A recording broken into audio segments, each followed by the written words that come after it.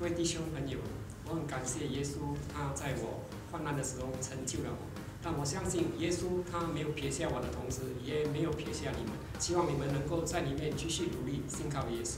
阿门。I'm going to plead with you and ask you that you do not at any time doubt what you believe and put your attention and faith in God. God promised and God is faithful and God will do what He promised.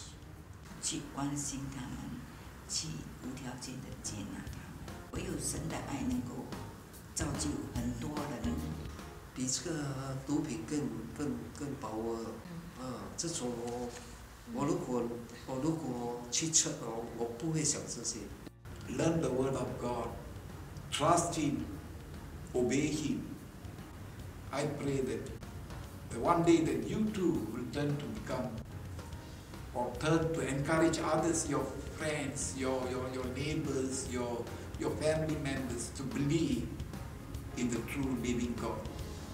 再一次的站立起来，你们要靠主来得胜，因为耶稣基督说：“离了我，你不能做什么。你们唯有靠耶稣，因为他才是唯一的道路。